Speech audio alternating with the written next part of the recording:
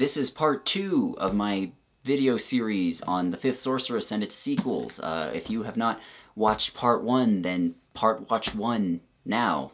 Or just watch it again to refresh your memory. You know, I could use more views. Or don't. I guess you'll just be confused while watching, but you know, you should. This is the introduction song. It's not very good, but it's not too long. So I said last time, and even before that, that the Fifth Sorceress is the worst epic fantasy I have ever read. Bar none. And when I say that, I'm referring to the entire trilogy, not just the first book. Like, I have all 3 of them here. And now, the series is actually called The Chronicles of Blood and Stone, but that's a mouthful, and fewer people know about it. Like, if I said, oh, I'm reviewing The Chronicles of Blood and Stone, most people wouldn't know what I'm talking about unless they looked it up. But if I say The Fifth Sorceress, that book is pretty infamous, so if I just... that's why it's called that. Now, book 1 was awful, terrible, horrible, dreadful, and many other negative adjectives. And I said that the next books were worse. And you may be wondering how, exactly. Well, that's what this whole video is about. But the short answer is that they are boring. Like, you know, they're still stretched out and flat, just like the first book was, but there's fewer crazy events that I can laugh at. And I will say, overall they're worse, but a few things are a little bit better. Like, for starters, there is so much less sexual assault, which, thank you, oh my god, thank you. It's still there, but there's much less of it. The prose, the actual writing of the book, is a little bit improved. Like, there are still weird lines in there, but there's fewer of them. And outside of those weird lines, it just feels less like an amateur wrote it. You know, like, I can understand more about the descriptions of the environments and the actions that the characters are undertaking, so that's nice. And the books are shorter, so there's less wasted time. Or rather, the second book is definitely shorter. The third one, you can see, is like a friggin' tome again, but it's still a little bit shorter than the first one, I believe. So I can't pretend that Robert Newcomb didn't improve a little bit over time, so, you know, I'll give him credit for that, and I don't know, that's enough of an introduction. Let's get started on Book 2, The Gates of Dawn. He reached up slowly to feel the thick, warm fluid at the side of his head, the fluid he both loved and hated so intensely.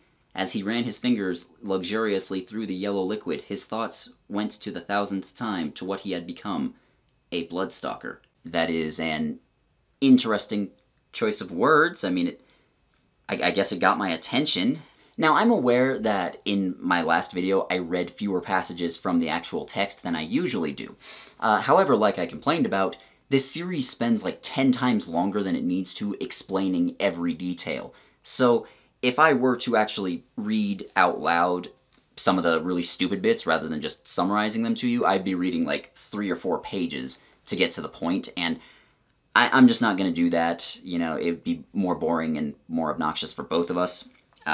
So just, I have to summarize a lot. I'm sorry, but I have to do it. It may give the impression that the writing in these books is a little bit better than it really is, but no, it is bad. It's really bad. Even after improving after the first book, it's still really bad. So this guy that we're introduced to right at the start of this first book is named Ragnar, and he is a Bloodstalker. Now, if you were not as enraptured by the lore of this fascinating world as I was in the first book, the Bloodstalkers were wizards that had poisoned yellow blood, and the evil sorceresses did something to them so that they would just hunt down other wizards, and if you even touch their blood, you will die. Or rather, Ragnar is actually not a Bloodstalker. He's halfway transformed into a Bloodstalker, because 300 years ago, he got poisoned and started to change, and then Wig made an incision in his temple to try and drain the poison, and it never healed, and now he just has an endlessly bleeding wound. You know, he just has yellow blood constantly coming out of his head. And all of this is revealed right away, basically from the first page. There's no chance to wonder who this mysterious character is.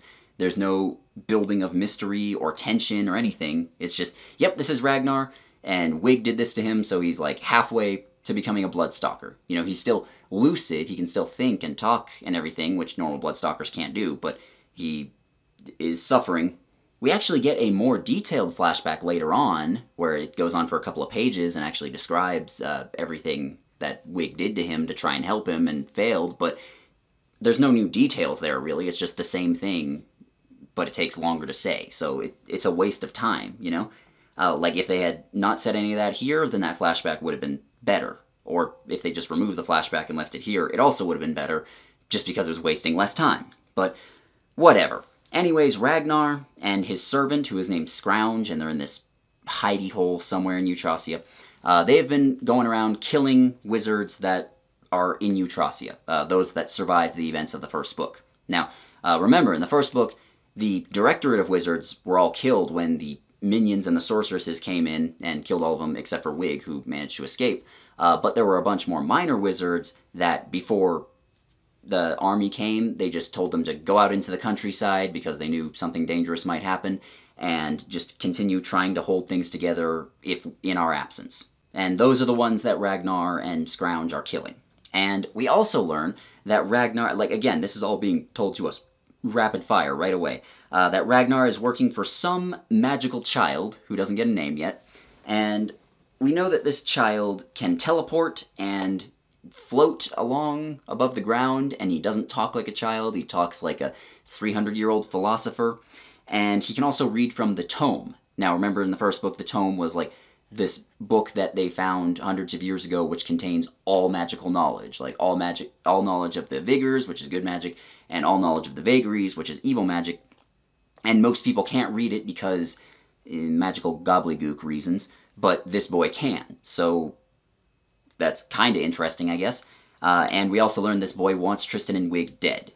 Like, again, all this is told to us right away. There's no chance to be intrigued or to even really wonder what's going on. Like, the only bit of lore that they mention here that we don't immediately know about, and they tell everything about it, is that the people who wrote the tome are referred to as those who came before, and they don't really say anything about them. In fact, we barely learn anything throughout this series about them, but that is at least something that they don't just throw everything about it in our faces right away. This prologue adds nothing. It only takes things away. Like, if these characters had showed up later, and we didn't know who they were, and we just saw them when they first, like, interact with the heroes, like Tristan and Wig and them, then they may have been a little bit more interesting, or a little cooler, maybe, but as it is now, there's no chance for them to even do that, because we already know who they are and what they want. Like, there's nothing there. Like, the whole point of prologues is that they're supposed to give intrigue for plot points, or characters, or world-building details that cannot be organically put in until much later. Like, a good example of this is the prologue to the first Game of Thrones book. Like, it follows some men of the Night Watch that are north beyond the wall, and they run into the White Walkers, or the Others, as they're called in the books, but they changed the name for the show. And those characters all die, and they never come back, and they're not important anymore. But it's still important that they do that, because there's no good place to bring up the White Walkers until much, much later in the book. Like, when one of the hero characters actually first interacts with them, indirectly, is when Jon finds that white that's attacking Commander Mormont at the wall, and he kills it. And that's when they realize, oh, some shit's going down, what now? And that's what a prologue is supposed to do. It's supposed to introduce the audience to that before the characters necessarily know it, or at least introduce the audience to it before it can organically come up in the story, because if that was when we first found out about them, it would have felt weird. The real story begins thusly. Tristan of the House of Galland smiled slightly to himself as he looked down at his twin sister Shylaha. He was watching her sleep, just as he had for many days now. What the fuck?! That's weird. I believe that he cares about his sister, especially given that the rest of their family was killed not long ago, but this intimate moment just feels odd. Like, it feels weirdly romantic, especially since when his sister was evil and brainwashed in the first book, she was coming on to him for a while, so this is just weird and a little uncomfortable. So Tristan and the others are hiding out in the Redoubt, which is the giant maze of secret tunnels under the Eutracia Palace, which is where, like, the Directorate of Wizards had their hideout and everything. Shylaha, his sister, remember in the first book, was heavily pregnant at the end, and she's given birth now, and she's undergoing magic therapy to undo the brainwashing that the sorceresses put on her. And you may think that either of those comes back up at some point, but neither of them do. You know, the fact that Shylaha now has a newborn baby, they name her Morgana, that doesn't really affect anything. You know, Morgana doesn't get kidnapped, isn't part of the villain's plan or their plan or anything. She just exists in the background, and the fact that she was magically brainwashed is very quickly done away with, and it never bothers her or anyone else again. Cool. So she wakes up and she asks Tristan to visit the graves of their parents and her husband on her behalf because she can't leave the redoubt. And, okay, that makes sense. So Tristan agrees, and as he's leaving, I'm not making this up, he blows a kiss to her? Like, I feel like Robert Newcomb has no siblings. Like, you can say that these are, like, you know, loving people. You can say that they're very open with their feelings and they come from a culture where expressing this sort of thing is very common, but there's nothing like that here, and even if there was, it might still have felt weird. Like, I cannot imagine anyone doing that with their siblings except ironically. You know, like if they said, "See you later, fuckface," like, I would believe that as an actual interaction between siblings, but maybe that's just me, I don't know. So Wig has brought an injured wizard into the redoubt, who he found outside somewhere. The man on the couch was a little older than the prince, perhaps 35 new seasons of life. He seemed to be in a very bad way. His dark blue robe was ripped and dirty, and only partially hid the fact that the poor fellow was apparently half-starved. His blonde hair was in knots, his face bruised and bloodied. His cheeks were hollowed from malnutrition. Despite his condition, he was still a good-looking man. No one looks good when they're almost dead, man. Like, just allow the heroes to look ugly sometimes, for fuck's sake. Like, if you don't allow them to look ugly and look beat up, then their suffering doesn't seem too bad, and it should seem bad. So, anyways, this new wizard, his name is Joshua, and he rants about how he saw some horrible giant birds hatching from eggs, and they have glowing eyes, and they can wield swords somehow. And we later learned that they're called hatchlings, and that they're the creations of Nicholas and Ragnar, but I don't know how they're wielding swords. Like, it's never described in the books. Like, there's no description of them having hands, and honestly, I don't care if it's there and I missed it. I really don't care. You can shut the fuck up, people in the comments. But, like, are they holding the swords with their wings? Are they just, like, kind of clapping it together like that? Like, this doesn't make sense. And there's ways you could have made it weird, or scary, or cool. Like, maybe they could have these gross, deformed human arms that just come out of their chest, and they use their wings to fly around, but they use those to fight. Like, that would be kind of gross or cool looking. Or maybe they could strap the blades to their feet, or something. You know, you could at least do something to have it make a little bit more sense, but you did none of that. So, whatever. Anyways, Tristan goes to leave again, and we hear that he has been hiding out in the redoubt for weeks since the end of the last book.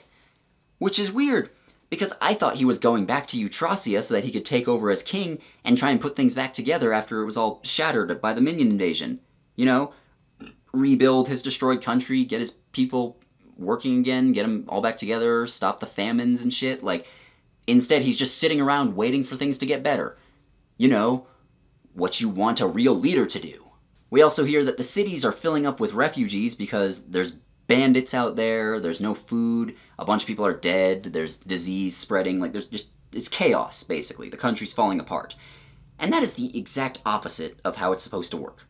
Like, during normal times, cities are economic centers. You know, they have centers of learning, they have manufacturing, they have customers, they're a good central hub for people to congregate. Like, having it all close together just makes economic sense. That's why cities became a thing in the first place. However, they require a support network to function and to exist. Like, e.g., they can't grow all their food for that many people in that space, so it has to be grown elsewhere and brought in. Which means that when there's a famine, people tend to flee the cities. Cities fill with refugees during times of war because defenses are concentrated there. You know, like, they have big walls around them, and there are garrisons nearby, and leaders tend to try and protect them because, like I said, they're centers of economic output. And, like, no one wants to attack them unless they have to because they're a hard target. But like I said, this is not a war. There's no enemy that's coming for them. This is a societal collapse. And the government is completely gone, so there would be nothing to protect them or keep them safe in the city anyhow. This is also in direct contrast with the last book, where it was specifically mentioned that when Tristan and Wig fled the city, everyone else was fleeing into the countryside with them because that was the only place they could find safety. So Geldin, the dwarf from the last book, goes into a tavern in Tamerland, which is the capital of Eutracia, and he sees Scrounge kill somebody, and he thinks about it and assures the audience that he's super badass. Now, this is a bad intro for the character of Scrounge, but it is at least better than the prologue, you know, where it just tells us, like, hey, he's working for the bad guy and he's super cool. Like, at least this, we're seeing him do something. So Scrounge talks to the people in the tavern for a bit, and he offers them a 100,000 gold Kisa reward to anyone who kills Tristan. And the citizens just eagerly accept this. And they're like, oh, shit, yeah, they start tripping over themselves to try and go find Tristan so they can kill him and get the reward. Now, I don't know exactly how much money 100,000 Kisa is. Like, it's clearly a lot, and they mention it's more than anyone will make in a lifetime, but is it money where you buy a little house in the countryside and then retire and never have to worry about anything again? Or is it buy an entire country and have your own private army and set up your ancestors for generations? Like, I don't know, that sort of thing seems important, is all I'm saying. So we go back to Tristan with this line. It was good to feel Pilgrim beneath him again, Tristan thought. Okay, Pilgrim is his horse. Like, he's riding along a trail, but please, for the love of God, just read your sentences to a 13-year-old boy before you publish, so they can catch things like that. So he goes to his parents' grave, and he sees someone else there in a wizard's robe, and he sees it's a woman, which he thinks is a little weird, because there aren't any women wizards. And she's about to commit suicide by jumping from a cliff, and Tristan runs over and grabs her and stops her. So he did one thing a decent person would do. That makes up for everything else. So he gets a look at her, and he describes her as, verbatim, the most beautiful woman he'd ever seen. That is the fourth woman he's met over the course of like 6 weeks who he has described with those exact words. Like, Jesus, dude, come on, whatever. At least she's the last one, okay? And he doesn't get her name, but he also prevents her from killing herself, and then she runs off. And he's like, well, that's weird. So then we cut to Fagin, who, remember, was the old wizard who helped them get to Partholon in the last book, and he was, you know, crippled by the sorceresses, and he had to be in a wheelchair and stuff. And he's hiding out in the redoubt, same as the rest of them, and he is experimenting with the magical butterflies that Tristan found at the beginning of the first book. Like, you remember the Flyers of the Fields who led him to the cave of the Paragon? Yeah. So, apparently, the magic water that they drink from the cave has not just made them glow, it's also made them intelligent. And Fagin has been able to teach them the alphabet. And now he's trying to teach them math. The wizard in this book is teaching butterflies to do math. When will my pain end? This is immediately annoying. And the worst part about this, it never comes back up. Like, the butterflies that are intelligent and can spell and do math, it never comes back up. It's never relevant to the story in any way. I don't know why they would feel the need to put this in the story at all. But, so, anyways, he talks to Wig for a bit, and they realize that the Paragon, which is the magical stone necklace that, like, is the source of their powers, but also kind of isn't because they had powers before they found the Paragon, whatever, not important. It actually is important, but the series isn't going to answer it, so I may as well go past it. Anyways, the Paragon is losing its power. It appears that something is draining it. And then we go back to Ragnar, again, a different character to do a different subplot. So he meets with the magical child again, and they both go, "Mwahaha, I am evil, let's forward our evil plan," and then nothing actually progresses or changes in any way. We do learn that Ragnar is addicted to the yellow poison that turned him into a Bloodstalker, and I'm not sure how that works, because in the first book, they said that touching the blood of a Bloodstalker would kill you. It wouldn't turn you into one, but then Ragnar is getting turned into one because he touched the poison, and then later Tristan touches it and he starts dying. So none of this adds up, none of this makes sense, okay? The only actually important bit that we learn here is that the child's name is Nicholas, which, remember, that was the name he gave to his dead child that was the product of him and Sukyu off, and that got revived at the end of the epilogue of Book 1. The thing is, if you're going to just reveal who he is right now, if you're just going to say his name and not have it be any sort of really big moment, then just do that when he was introduced in the prologue, you know? Don't try and build any mystery about it. Like, I mean, it'd be bad either way, but that at least wastes less time.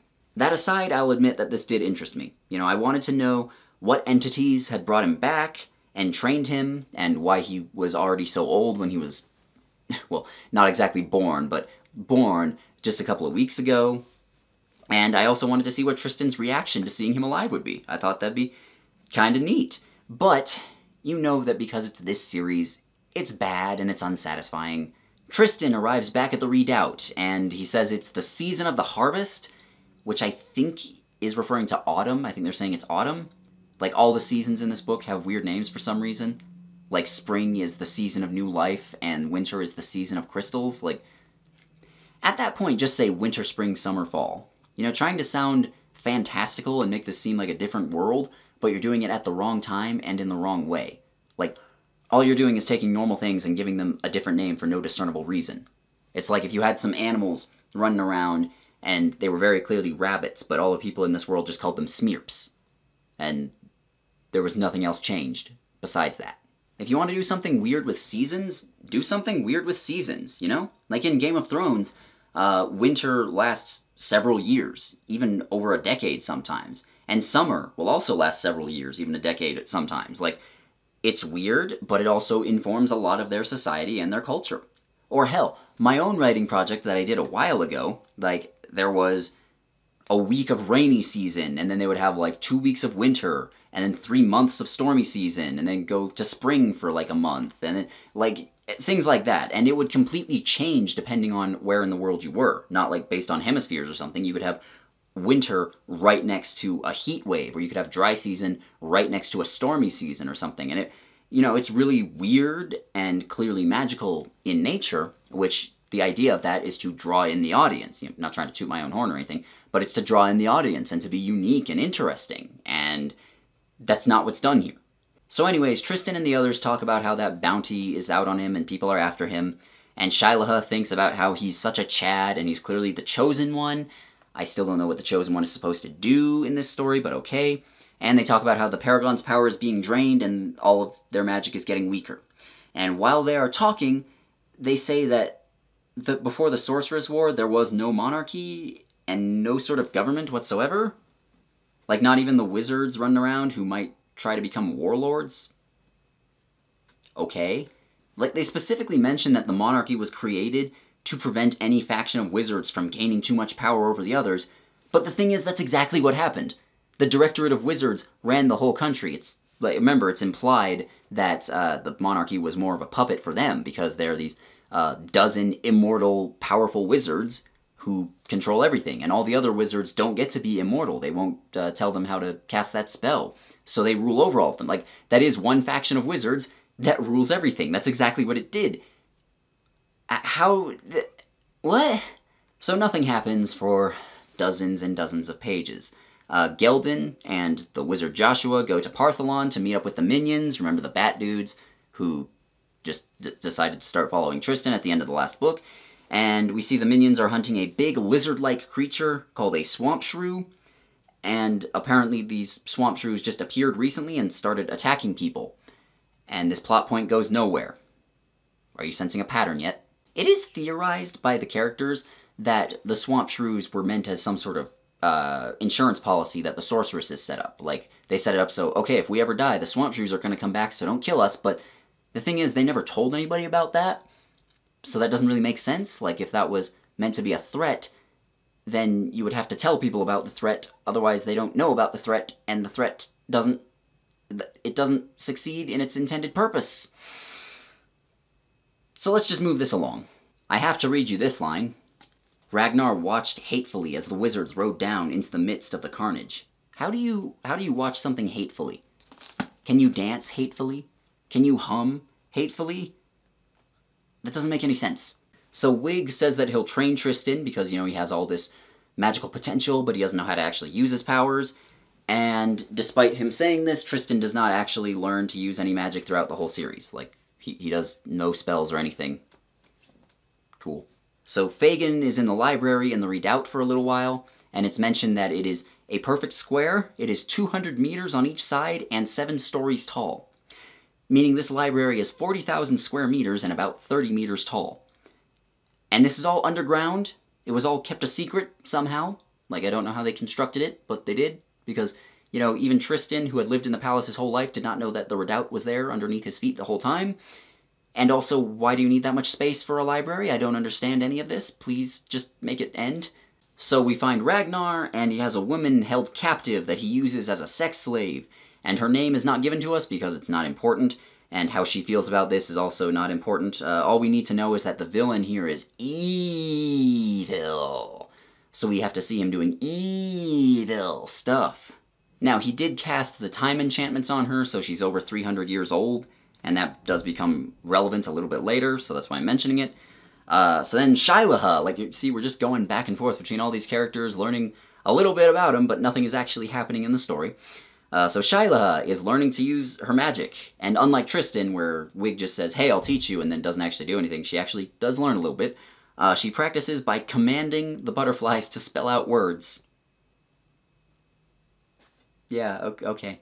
Please let me leave this conversation. So Tristan and Wig get captured by the villains, and you may be wondering, like, how exactly did they get captured? Trust me, it's not important, okay? The heroes are just incompetent when the plot demands it sometimes, and when they're captured, they come face to face with Ragnar. And to show off how evil Ragnar is, he displays his sex slave to them, and that's when they see that she is the girl that Tristan saved from committing suicide earlier. And they also find out pretty quick that that's Wig's daughter. Like, he didn't know about her existence. He had her with Phaley, who in the first book was the leader of the sorceresses that Wig was married to hundreds of years ago before the war. And yeah, that's what we learn here. Her name is Celeste, by the way, but her name isn't actually unimportant.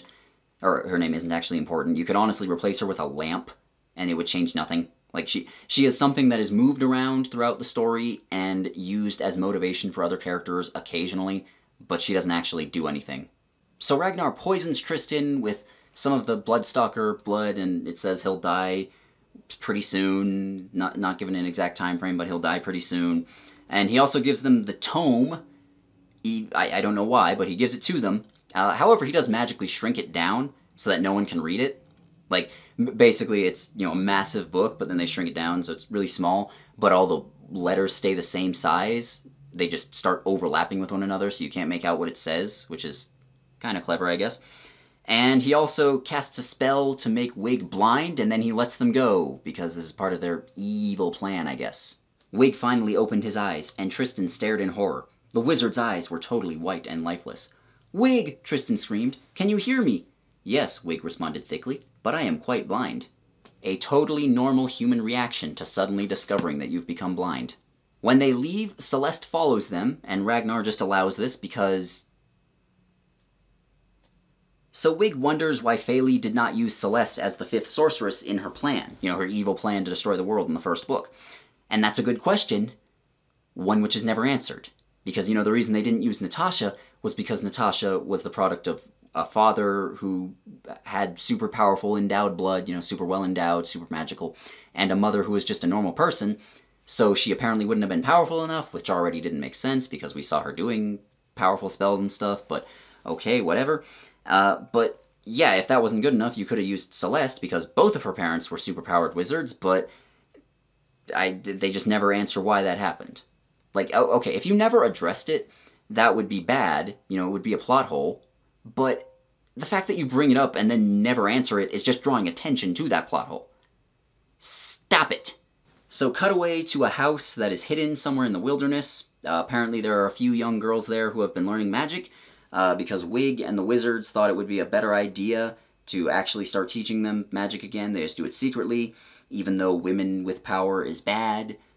Again, I'm not, like, reading into anything that was written here. It was just, like, the first book just came right out and said that sort of stuff. So then the evil hatchling birds attack, and they drag a bunch of them off.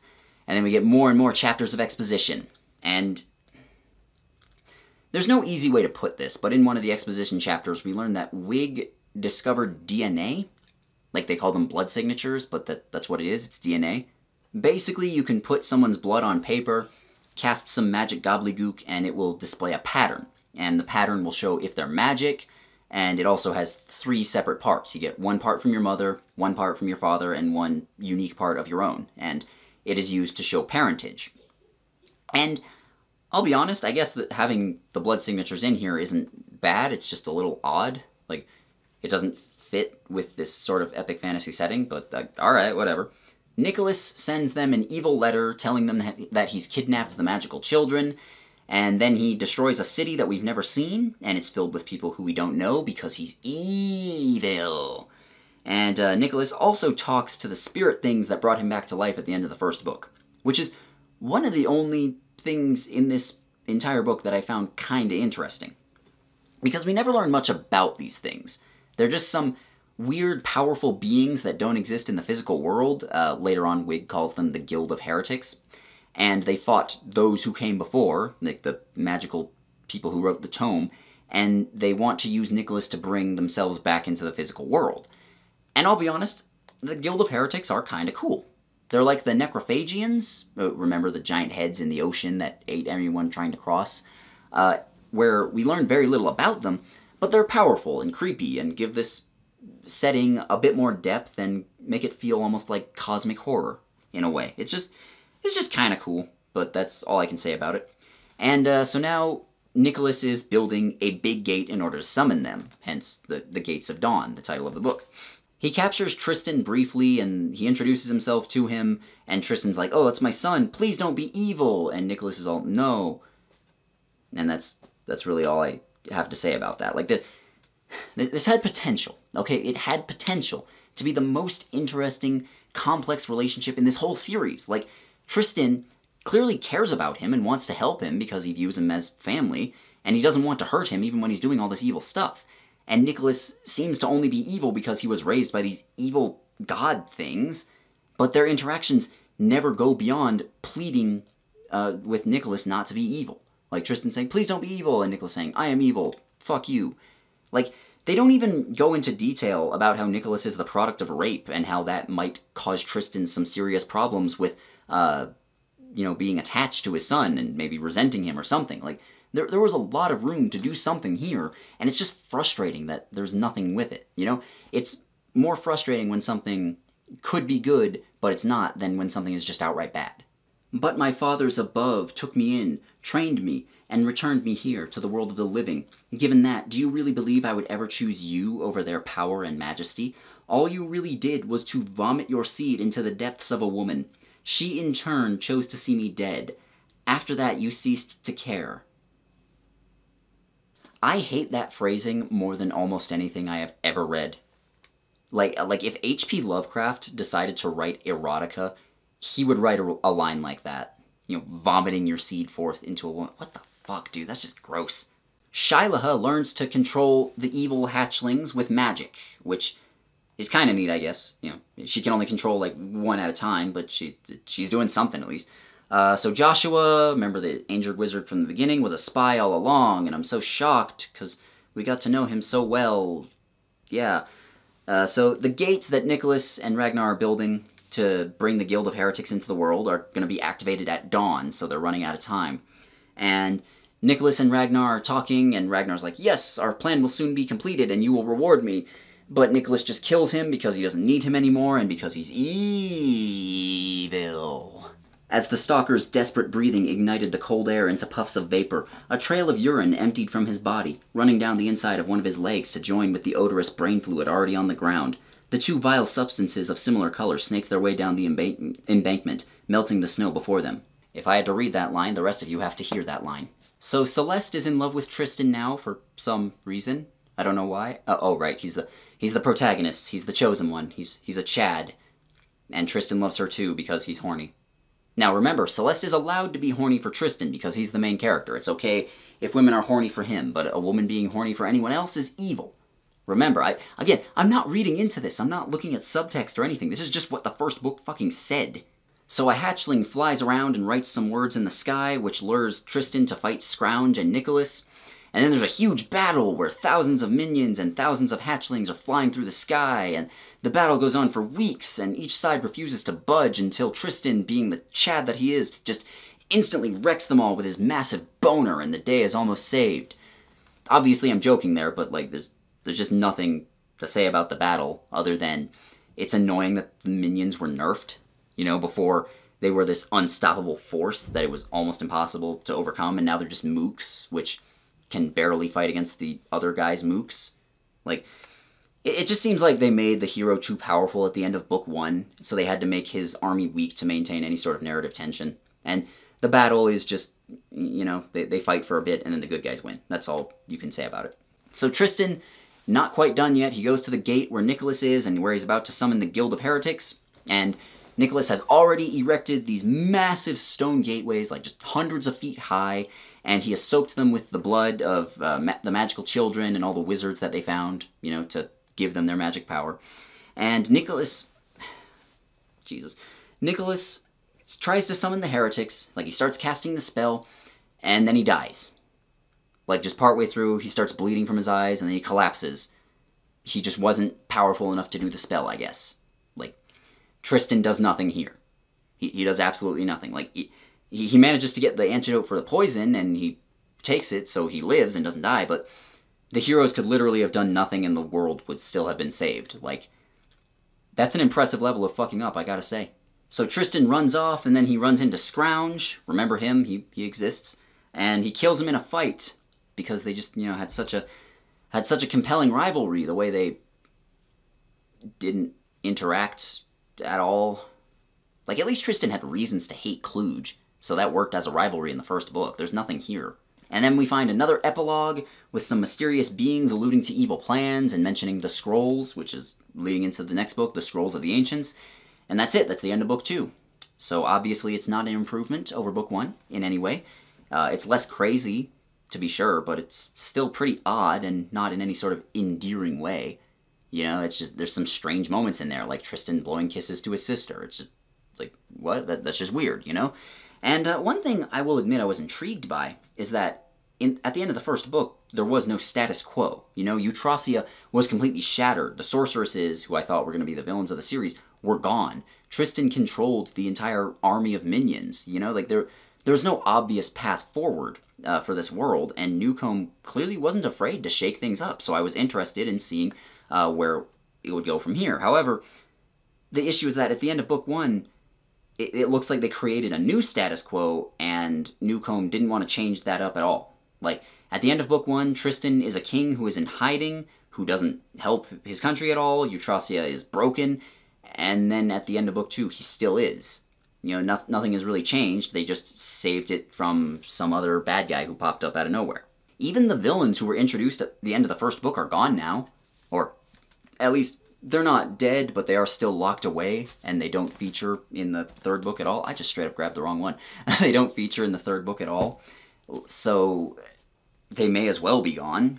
And, like, I thought at the end of the first book that maybe the Guild of Heretics were actually orchestrating everything from behind the scenes, and that the sorceresses were not going to be the real villains, it was going to be the guild, but no, they just don't show up. And I know this felt shorter than the first book, and that's not because I'm leaving things out. Like, I described everything major that happened, it's just everything takes so long to happen that a summary feels short. You know, if it happened at a regular speed, these books would be like 150 pages long. There's just nothing going on. It is mercifully shorter than book 1, but you know what isn't? The Scrolls of the Ancients, so let's move on to that. Now, looking at this, you may notice two things. Number one, like I said, it's longer than the second book by a fair margin. Like, even just looking at it, you can see it's longer. And that means it got rid of one of the only improvements to the series, because it drags on even more than the first book. Because even fewer things happen, and it's not quite as long, I don't think, but just nothing fucking happens, and it gets really obnoxious. And number two, you may have seen that there are fewer tabs here, comparatively. Now, that may sound contradictory, that like, oh, this is a worse book, but there's fewer things to talk about here. But the reason that I'm putting fewer tabs is because there's worse things worth mentioning. It's not that there's worse bad stuff, there's just fewer that are worth mentioning. Like, there are dumb things here. There's plot holes, there's characters being twats, there's odd world building, but it's kind of just the same things we've seen before. Like, characters monologue for pages and pages and pages about stuff we don't care about. Tristan gets in trouble for being stupid. Magic just does whatever the plot demands of it. Like, there's no point in repeating all that. You already know that, and I already know that. The prologue to this book, like all good prologues, introduces a new character who probably should have been introduced earlier, but the author clearly hadn't thought them up yet. And basically, Tristan's mother, before marrying the king, had an affair with some other nobleman, and she had a child named Wulfgar. And she had to give him up, otherwise she, you know, her life would have been over. She couldn't have had a child out of wedlock. And she gives him to that secret house that teaches girls magic. And basically we learn here that Tristan has a half-brother who is almost as powerful as him. And in this section, when she's showing the people his blood signature to prove he's endowed, they mention that there are 3 categories of blood. There's fully endowed, which is like fully magic, partially endowed, and unendowed, which is just unmagic, or not magic. And this flies in the face of everything we've learned already. Like, before it was clearly a spectrum, where people like Tristan could be far stronger than other fully endowed wizards like Wig, but now there's someone who is only partially endowed, Wolfgar, who is almost as strong as Tristan. That, like, you're making up these categories. It doesn't make sense. Like, I'm not expecting things to suddenly make sense, but just stop digging yourself deeper, please. Chapter 1 follows a slave who is simply called Number 29 on a galley ship, and he is just, chained to other slaves and forced to row below the decks. Apparently this is a thing in this world. Slavery's never been brought up or mentioned at all, but, apparently it's a thing, so okay. And Number 29 is pretty clearly Wolfgar, and that's confirmed very quickly. Like, if you wanted to leave some mystery about this guy and who he is, just cut out the prologue. We'd find out who he was a little bit later, and then we go, oh, okay, Tristan has a half-brother. Maybe something interesting will come of that. And, I don't know, this prologue just feels like it's there because it's supposed to be there.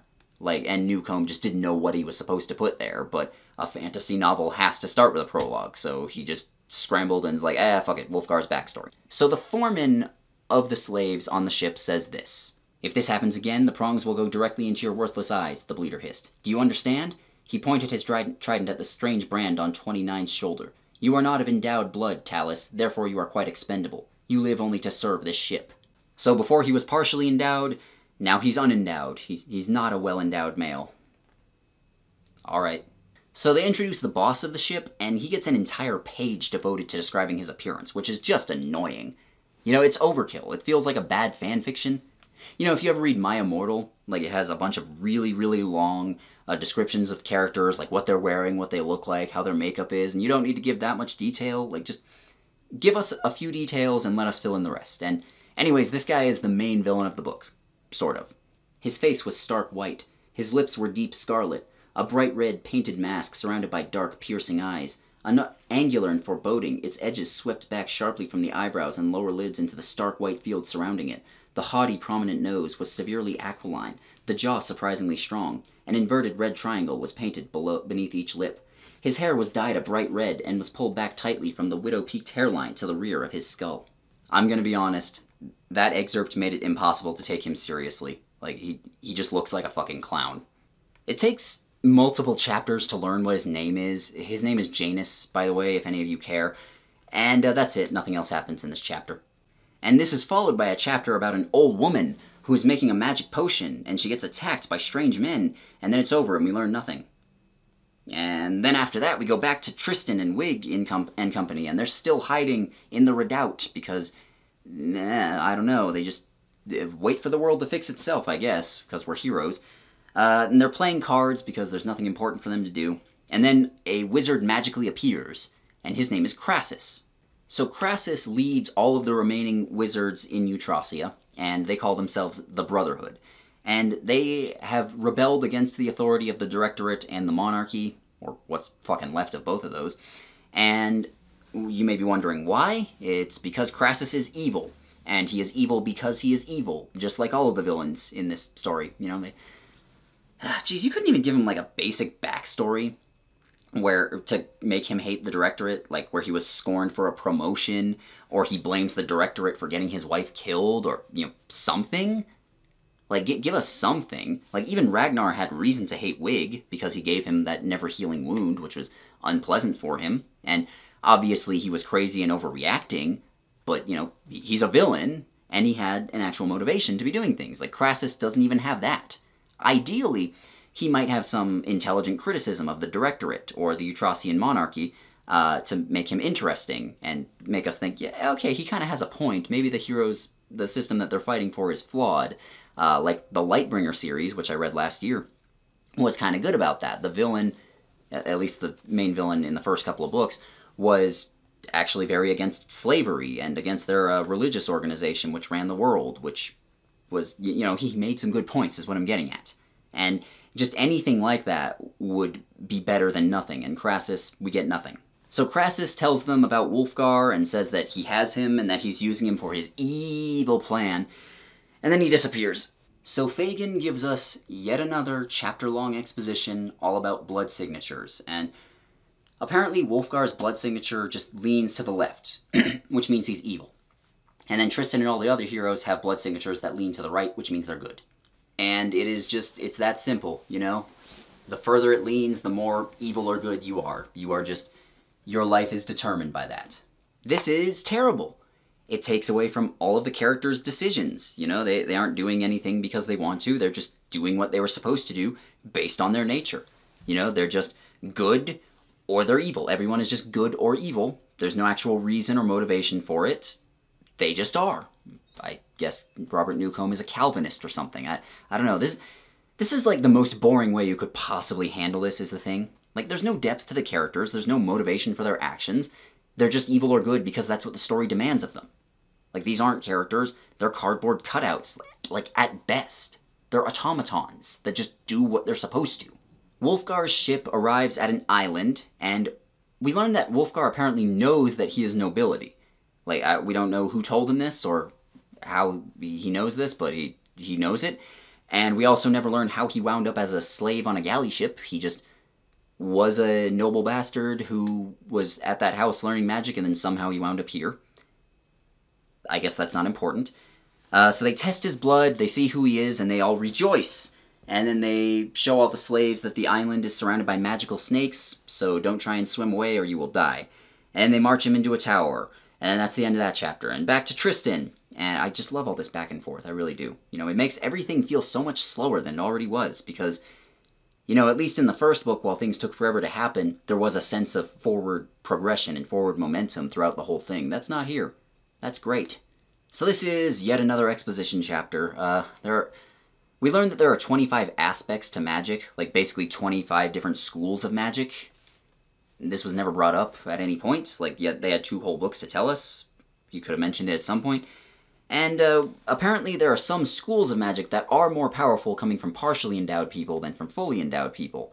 Specifically alchemy. Like, alchemy is apparently stronger just coming from people who only had one magic parent, which, I mean, that's kind of fine, I guess? Like, you could maybe do something with that and make the magic system a little deeper and more interesting, but, like, this leads nowhere. You know, I don't know what you were expecting from these books at this point, but, like, there's nothing... it's not important. It goes nowhere. Let's move on. Tristan, Fagin, and Shylaha all go to another town because that's what the story demands of them. There's a fight while they're there. Tristan falls unconscious because that's just how shitty writers try to create tension. You know, a character falls unconscious and then winds up somewhere else. Like, I think it was Strange Aeons who said that that's part of shitty book bingo. Like, characters just constantly falling unconscious. It's obnoxious and you see it all the time. So Wulfgar gets a nice bedroom in the tower.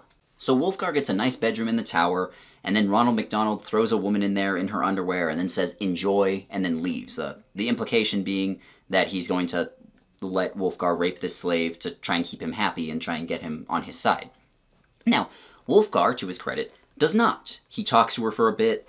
He says he's not going to do anything against her will and that he doesn't really want to be there either and that they shouldn't be enemies, you know. And at first this actually seems like a good character beat. Like, it makes Wulfgar seem like a decent guy, and it made me want to see him come out of this without getting hurt. 2 problems, though. Number 1, his blood leans towards evil. That's what they told us. Like, he should be at least a little bit evil. You know, even if he's just kind of a jerk to people around him and doesn't do anything truly despicable, that would make more sense. This is not something that a jerk does, this is something that a decent person does. Now, if Wulfgar's blood signature leans towards evil, and he isn't, then clearly the people in this world are wrong about everyone having their true nature of good or evil being determined by their blood.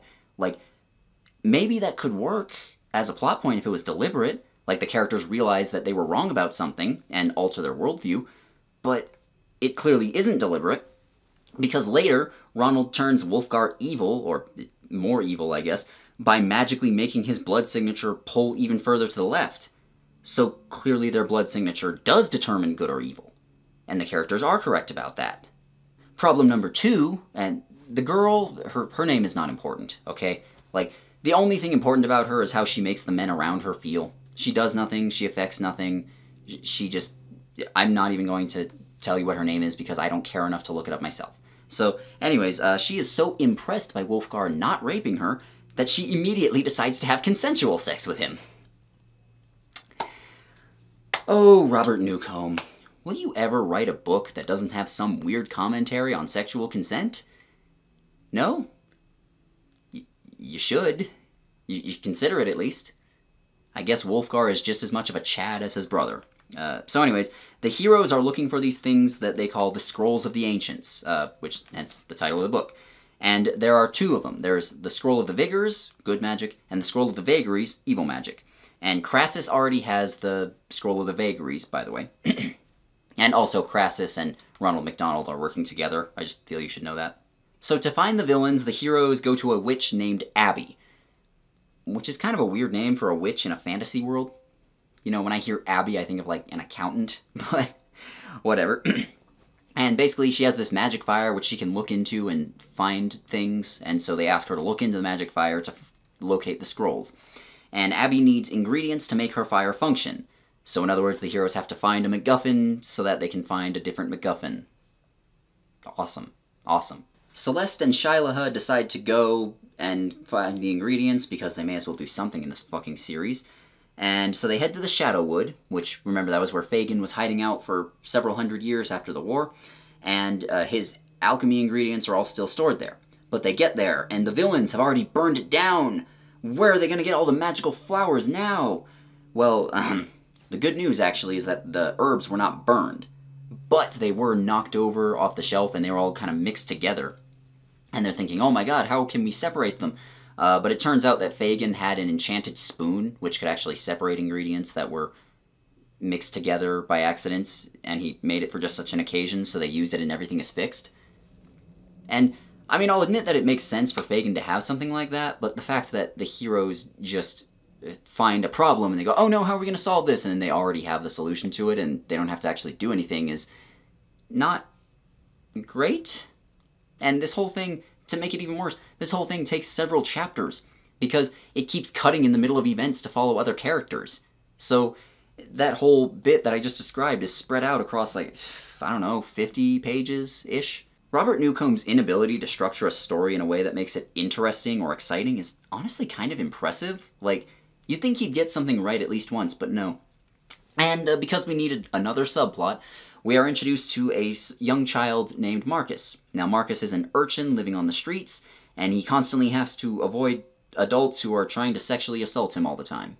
At the sound, the man's eyes popped open and he recoiled, but it was too late. Marcus had grabbed the exposed privates and pulled hard. With a single relentless slash, he cut straight down. Marcus cringed, feeling the sensation through the blade as it first struck home, ripped its way in, and then finally broke free. The amputated entities in his left hand suddenly felt warm, soft, and sticky, and he dropped them to the ground. That is the strangest way of cutting off someone's dick and balls I've ever heard, or I've ever read. So we find out pretty quickly that Marcus has somehow found the Scroll of the Vigors and is hiding it. We don't know where he found it or how, but he has it now. And he wants to sell it so that he can escape his life, yada yada, you get the idea. So anyways, after Tristan was knocked out earlier, he was taken by Crassus onto a galley to be a rower. Just like Wolfgar was before, and it seems like he's being taken to the tower on the island with Wolfgar for some reason, but they don't actually specify. And then after a while, a battle breaks out on the deck, and they don't know what's happening, but it seems like someone's attacking the ship, and Tristan kills the foreman and takes his weapon and goes above to help, and it looks like, oh, pirates are attacking and raiding the ship. So he fights a bunch of the evil dudes, and eventually they kill them all, like the slaves just have an uprising along with the pirates, and then they sail off together. And yeah, there are apparently pirates in Eutracia, and it's not a new phenomenon, which makes some sense, I guess. Like, you know, there's a lot of commerce going around, other people try to steal it. Okay, that's fine, but why does Eutracia not have a navy? Like, in the first book, it's specifically mentioned that they don't have one.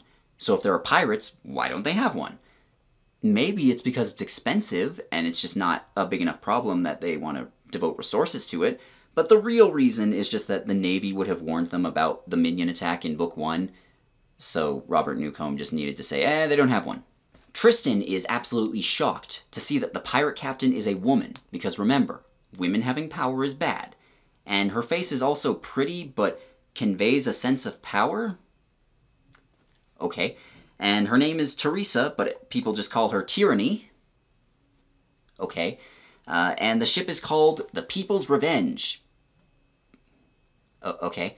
Tristan talks to Tyranny for pages and pages and pages, and eventually he does convince her that he is the prince, or the king, rather, of Eutrasia, and that she should help him to save the world.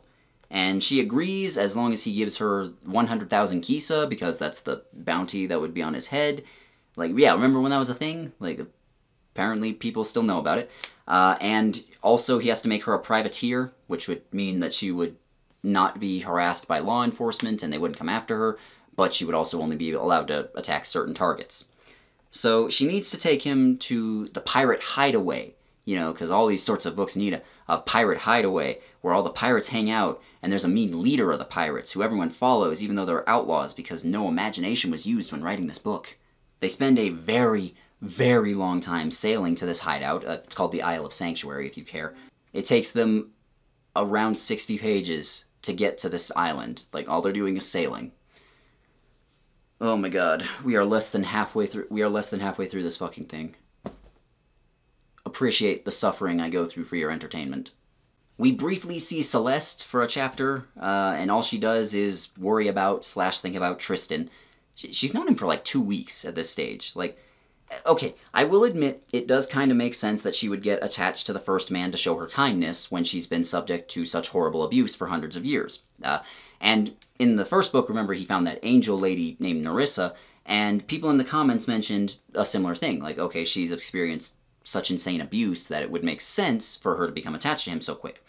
And while, yes, that would make sense, these books do not give that explanation. This book says that Tristan is very sexy, and it specifically mentions that his endowed blood is attractive to women and just naturally draws them towards him. So rather than making a character who's dealing with trauma and exploring if she's doing it in a healthy way, and maybe realizing, okay, she's actually not in love with this guy, we just get assured over and over again that the main character is a Chad. There's also a brief flashback with Ragnar saying that he has magically fixed himself so he can have children, and how he's going to get Celeste pregnant soon. And, I mean, he doesn't wind up doing it because he dies right after, but that's a thing that I had to read. Kind of amazed Robert Newcomb could finish writing this thing when all his keys kept getting stuck. So Wig and Fagin, because the plot demands it of them, go to a giant statue of a woman, which is on the coast. And it's actually not a statue, it's a natural formation, but it's still in the shape of a woman, and it has a lot of detail and everything, and they believe that it's a natural formation and not created by magic or something, because these people are stupid. They enter the mouth, and they are transported to another realm, and they start talking with the spirits that are there, and they are hoping to find the location of all the living wizards, mostly the surviving children apprentices, and they are also hoping to find out where the scrolls are. And the woman who is there and guiding them, like the spirit, whoever, not important, takes Wig somewhere where he will lose a piece of his soul in order to attain that knowledge. And whatever it means to lose a piece of your soul, that's going to be a hefty price. Ooh, like, you know. If you want consequences to sound like they'll be severe, you have to be more specific with it than that. Like, e.g., if he goes there, he'll gain the knowledge he needs, but she's going to gouge out one of his eyes, or he'll die soon after, or he'll lose his magic forever. You know, those would be severe consequences. So, you know, that's just something I should mention. Oh, also, by the way, he healed his blindness at the end of book 2. I forgot to mention it because it literally doesn't affect anything. It's just, oh, he's blind, and then it mentions Tristan has to guide him along while they're walking for a bit, and then just nothing else happens, and then he heals himself. So the guide asks Wig his greatest regret, and it's that he did not kill the sorceresses when he had the chance, and instead he sent them across the ocean. Which does make sense, I guess. And then the guide shows him visions of a bunch of demons killing and mutilating and raping people, and while he's watching these visions, he's like, ah, and then he falls unconscious, and the guide takes him back to Fagin, and he has the knowledge he needs now. So on the pirate island, Tristan and Tyranny need one guy to make them some sails, because their ship was damaged in the fighting. and he's the only guy on the island that can do it. His name is Ichabod, and he wants to charge a lot. And Tristan is watching him play cards in a tavern, and he catches him cheating, and he threatens to reveal it to everyone else, which would most likely result in them killing Ichabod. And Ichabod just says, "Oh yeah? They don't know you. I'll just say you planted cards in my boot." And Tristan says, "Actually, there's wax on these cards, which matches the wax on your mustache," because, like, he's a CSI all of a sudden. And Ichabod is like, "Oh, I cannot think of any sort of refutation to this. Protagonist, you are so cool and smart and awesome. I will just have to do what you say now." Like, this sequence is put in here to make Tristan look cool and smart, but it just makes Ichabod look stupid. So Tyranny's ex-husband, who is also the leader of this pirate sanctuary, is there, and he, like, beats her up and drags her through the tavern and shows her off to Tristan. Like, despite her being a capable, battle-hardened pirate captain, she needs to be a damsel in distress now so Tristan can show up and look cool. And anyways, Tristan, again, trying to make him look all smart, he says he'll give the evil ex-husband 100,000 kisa if he lets him go, and he gets the guy to agree to it, and instead he kidnaps him, and he flees off on Tyranny's ship with her and her crew. And I will say, the one bit of credit I can give here is that at least he didn't win by just fighting super good. You know, he had to plan a little bit. I was expecting him to just immediately kill the dude, and then all the pirates were going to fall into line and be his army from then on, because that's what happened with the fucking minions. Meanwhile, Ronald McDonald and Crassus put a spell on Wulfgar's blood that just makes him extra evil, even though he already was extra evil. His blood signature now goes further to the left than anyone in history, meaning he's the most evilest evil ever, and he's a dick to everyone now, and the evil plan is, I guess, coming to fruition. And also, the child Marcus is about to sell the Scroll of the Vigors to a shopkeeper. Like, I really cannot stress to you just how much of this is just chapters cutting back and forth between different storylines, and everyone is just too short and nothing happens. Like, the first book, the chapters were so long, and now they're too short. Please, just fix it, man. So you remember how Tristan escaped the pirate island with his cunning plan? Well, the evil ex-husband's men are giving chase and nearly killed them all, and there's like a battle on the ships, and they're like, "Oh no, how are we gonna win?" And then some minions just happen to be flying by, and they swoop in, and there's a battle, and Tristan wins and kills the evil ex-husband because he's awesome. And that's it. And you know, him and Tyranny do not form any sort of romantic bond, but with moments like this, I kind of wish they had, because at least they had, you know, some interaction with each other, and there is clearly some mutual respect going on there, and they did help each other out in some ways, whereas his, like, one true love interest winds up being Celeste, and there's nothing about them at all that would cause me to believe they're in love. Like, he saves her life once at the very beginning, and then after that, there's just nothing there. So they all meet back up, and there are several chapters of them just hanging out and talking about how awesome Tristan is for being the Chosen One. And I still don't know what the Chosen One is supposed to do. You know, they give, like, a brief hint of it later, but I don't know what the Chosen One was chosen to do.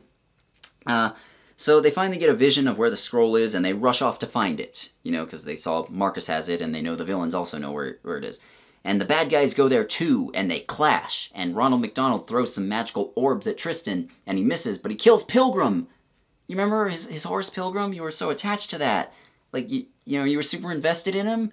You loved Pilgrim so much. Like, I haven't been this sad since I played Shadow of the Colossus. Oh my god! Aggro! Aggro! Aggro! No! Do it! No, please, no! Oh, no! No, not this! No! Oh god, that happened? Aggro! So they meet Marcus, and he agrees to give them the scroll if they give him money and or cure his sister's bum leg, and they agree to do both because, you know, they're good guys. And you may be wondering, what are these scrolls actually for? Because I haven't explained that yet. Well, the heroes were wondering the same. They've been searching this whole time for the scrolls without knowing what they are or what they're supposed to do or what they're for. Basically, the villains need them because they're going to summon the orbs of the Vigors. Remember, in the first book you had the orbs of the Vigors and Vagaries, which the sorceresses wanted to combine, and that was supposed to make them super powerful, but it probably would have destroyed the world. Well, Wolfgar just wants to summon the Orb of the Vigors and destroy it, and that will destroy all good magic, and possibly just destroy all good in the world, period. It's not super clear. And this is really similar to the Sorceress's plan. Like, they were able to summon the orbs without scrolls, so why does he need them? Couldn't he summon them and destroy them without the scrolls? I guess not, I don't know. At least Nicholas's plan in the second book was different. This is just way too similar to being the same thing. So that hint at what the Chosen Ones might be here for is given right here. Basically, while Wig was in the spirit realm, he heard that they're apparently supposed to combine the vigors and vagaries in the future, somehow.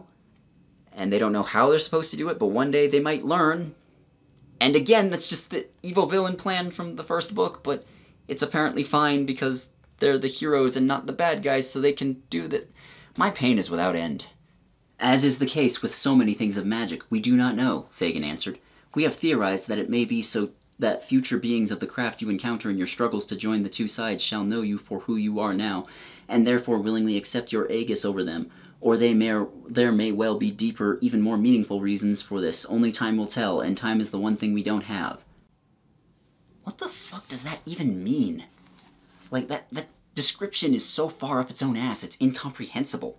So Wolfgar goes to the Necrophagians, remember the giant heads in the ocean that eat people, and he gets them to follow his orders by showing them the Scroll of the Vagaries and telling them, hey, I'm going to destroy the Scroll of the Vigors. And they're thinking, oh, he's going to destroy all good in the world, awesome, we can go around and eat people all we want. And then they start swimming super fast towards the coast and they're just going to attack. And that's the only good moment in this whole book, I gotta be honest. Like, I genuinely sat there for a minute and thought, oh shit, like, the Necrophagians are stupid powerful. Even the sorceresses weren't strong enough to fight them. They had to make a deal with them. So, like, how are the heroes going to avoid or kill these things? That was just something I was thinking about, and it never really leads to anything interesting, but for just a moment, I was into it. So the heroes find some apprentices that had been in hiding. Like, you remember the girls who learned magic and have not actually been in this story at all, but they've been mentioned or briefly shown. Like, yeah, they show back up, the heroes find them, and Wig makes them full members of the Redoubt, undoing centuries of prejudice and tradition with zero effort, so good on him. I swear, we're almost done, okay? We're very close to the end here. So then the big climactic battle begins, and obviously by now you know the details are not going to be good. Like, the details are the important parts of these things, but you already know that they're dumb, and me spending another 10 minutes going over all of them won't add anything. It's just dumb in the same ways over and over, so I'm just moving on past that. Like, Wolfgar kidnaps Fagin and Celeste, his evil demon minion friends, including the Necrophagians, attack, and some people are killed. Nobody important, but, you know, some people are killed, and Tristan confronts them as Wolfgar is performing his final spell. And I swear to God I'm not making this next part up.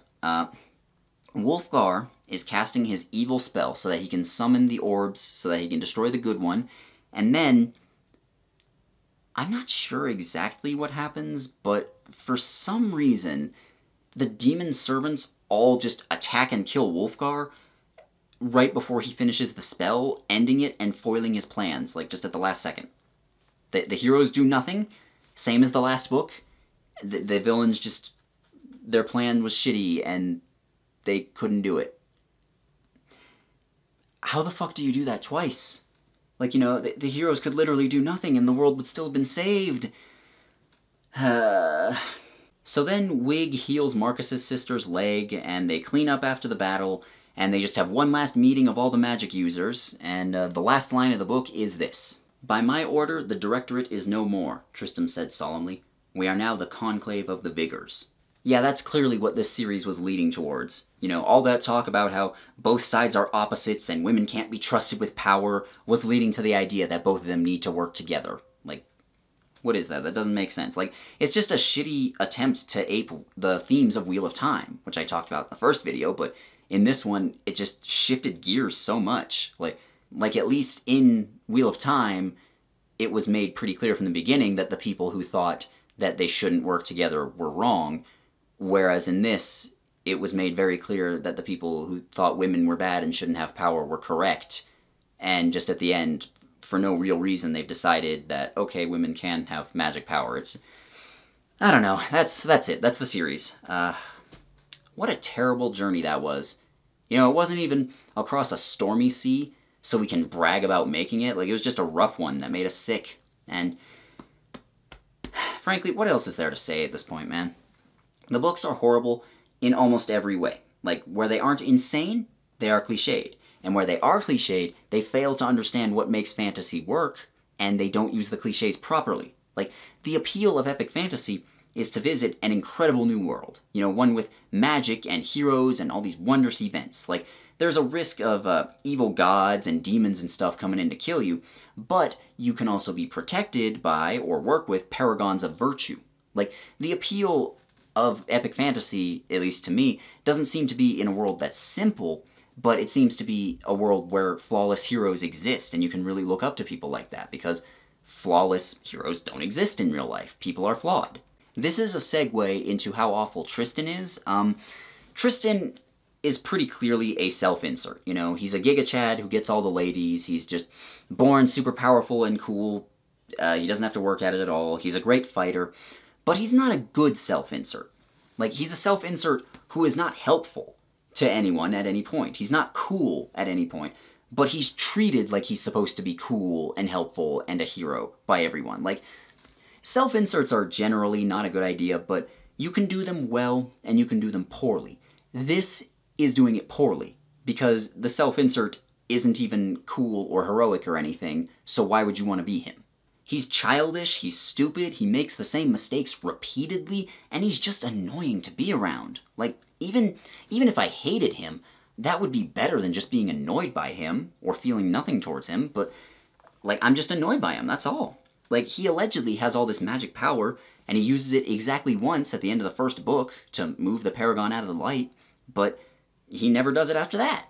Like, either have him use his powers or don't, you know? It might have been interesting if the characters thought that Tristan had all these powers at the beginning of the series, and later it turned out that he didn't. You know, maybe they got the prophecy wrong, or his sister was the chosen one all along, or something. You know, that could maybe have been kind of neat.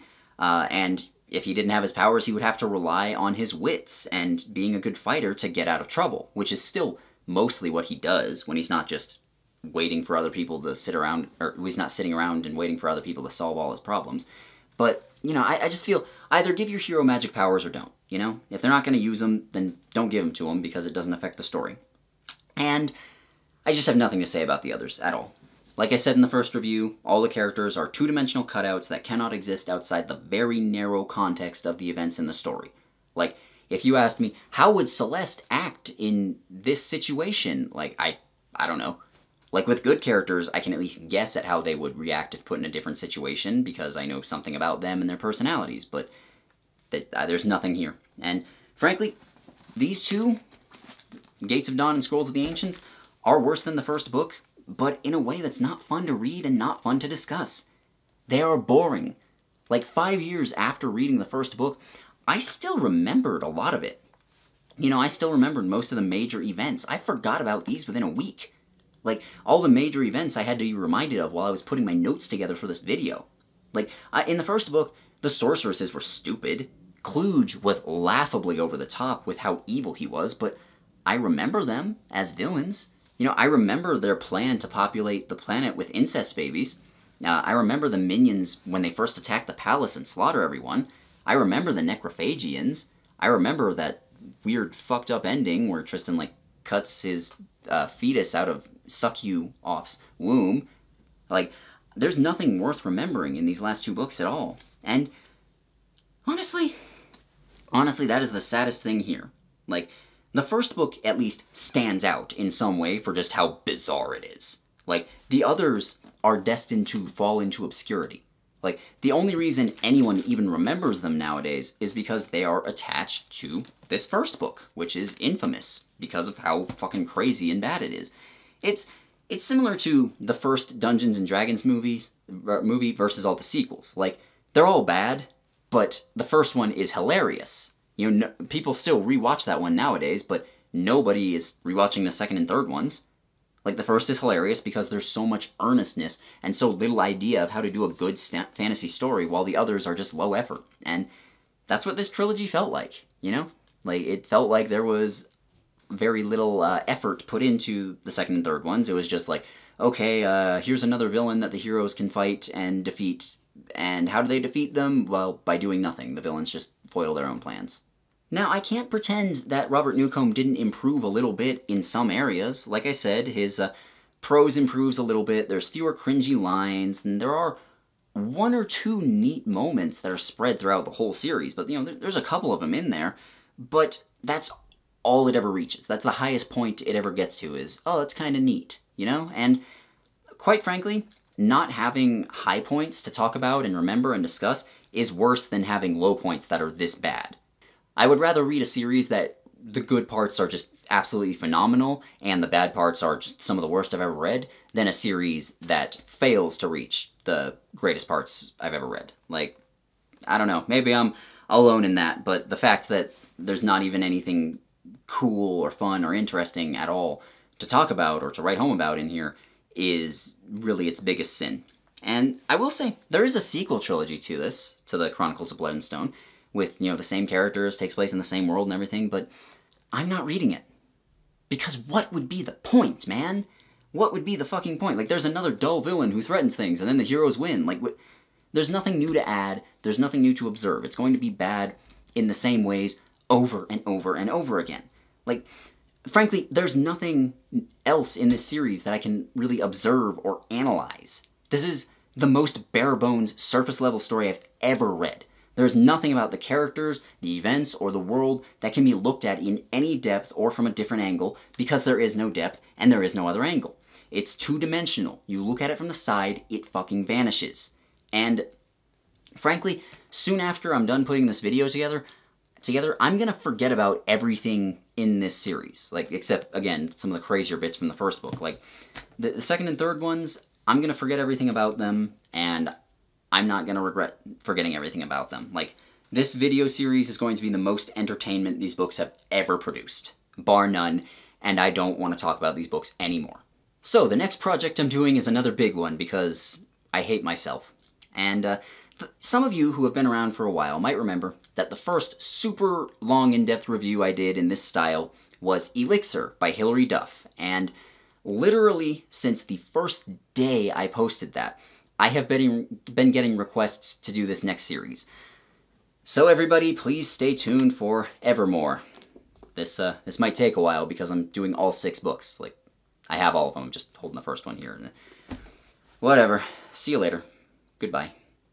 Special thanks to everyone who watched, including all the patrons whose names are here, and the $10 and above the $10 patrons are Apo Savalainen, Olivia Rayan, Brother Santodes, Buffy Valentine, Carolina Clay, Dan Antselievich, Dark King, Dio, Echo, Evie, Flax, Great Grebo, Carcat Kitsune, Elle Lindbergh, Liza Rudakova, Lord Tiebreaker, Matthew Beaudreau, Microphone, Peep the Toad, Roby Reviews, Sad Mardigan, Sillier the Vixen, Stone Stairs, Tesla Shark, Vey Victus, and Wesley. Thanks to all of them. I couldn't do it without them. Well, maybe I could, but it would be much less fun, much worse to do. And thanks to everyone who watched. If you want your name on here, consider donating. If you don't feel like doing that, then, you know, just rate the video, comment, subscribe, share it around, annoy all your friends with the spam. Goodbye.